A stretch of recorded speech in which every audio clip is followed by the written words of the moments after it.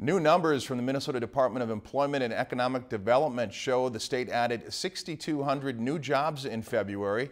Deed Commissioner Mark Phillips says the state has now seen 3 straight months of strong job growth.